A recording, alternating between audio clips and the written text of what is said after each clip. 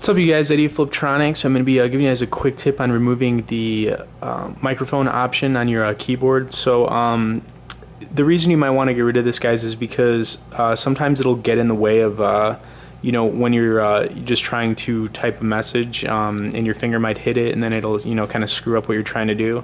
So if you want to get rid of it, I'm going to show you guys a cool little tip here. Go to Settings, and then you're going to want to click on General. Once you click on General, you want to scroll down to Keyboard, and then at the bottom here to say Enable Dictation, all you got to do is slide this to off.